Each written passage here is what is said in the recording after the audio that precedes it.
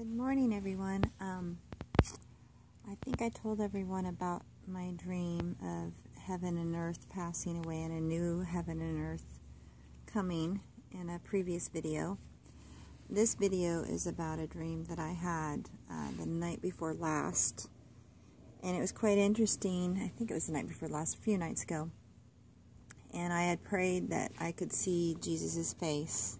I asked to see his face.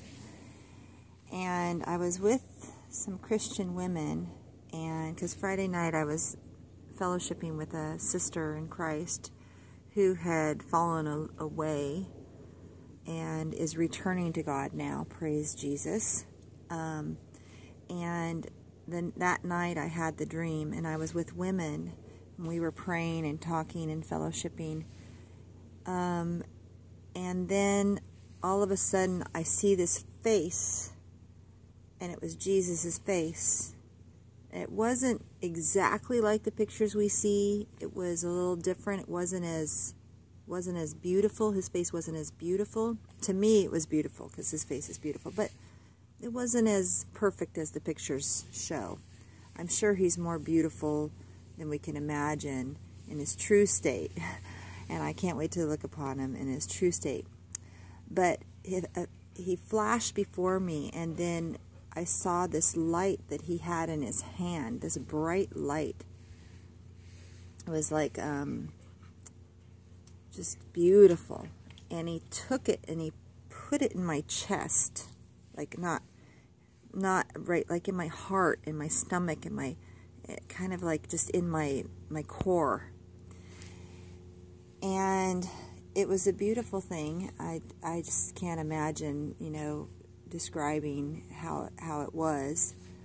And so, and I have the Word in me, and I believe the Word is with me. And the Word is Jesus. He's with me all the time. He will never leave me nor forsake me. And today I am supposed to read 42:6, which is 6 and 7. I, the Lord, have called thee in righteousness, and will hold thine hand, and will keep thee, and give thee for a covenant of the people, for a light of the Gentiles, to open the blind eyes, to bring out the prisoners from the prison, and them that sit in darkness out of the prison house. I am the Lord, that is my name, and my glory will I not give to another, neither my praise to graven images. Behold, the former things are come to pass, and new things do I declare. Before they spring forth, I tell you of them. So, and that's when we're supposed to sing unto the Lord a new song and pray his praise from the ends of the earth. So what he kind of showed me is, you know, his glory is his. His is, everything is his. We're not to have any images or any wood or gold or any of that stuff made into images. You know, those are part of the elements of the earth. We're not to mess with them, which is magic, and make images for ourselves to worship, or our own worship the works of our own hands.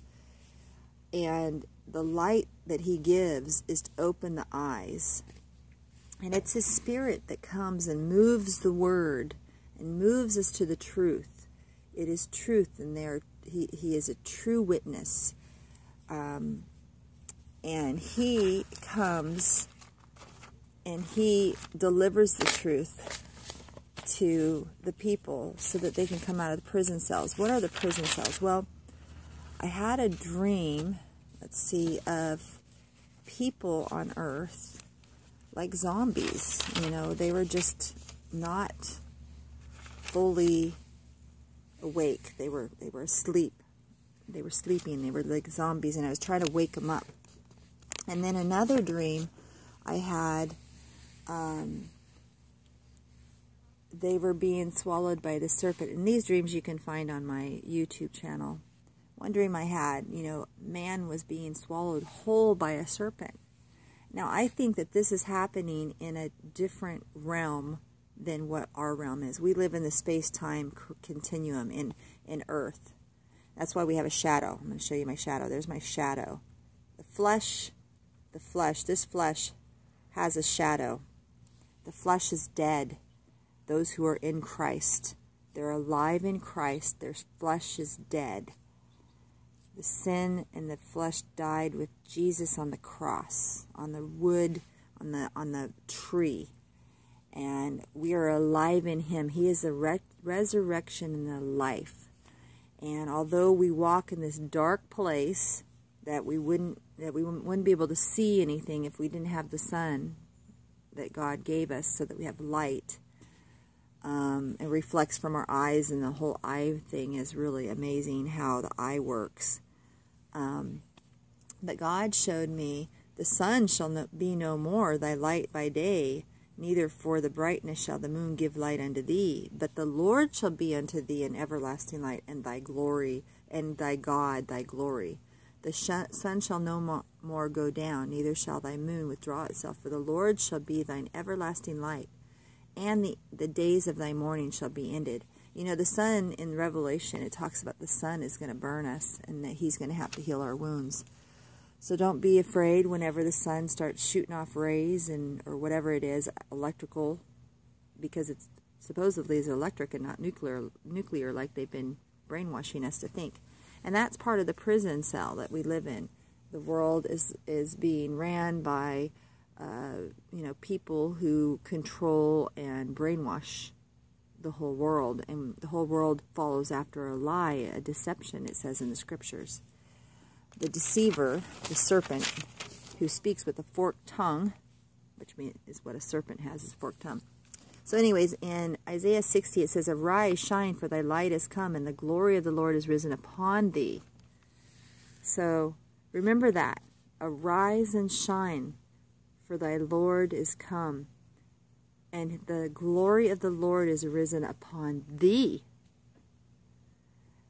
I pray the blood of Christ over this video, and I bless all of you who are watching. I pray that the spirits would be driven away with the presence of the Lord.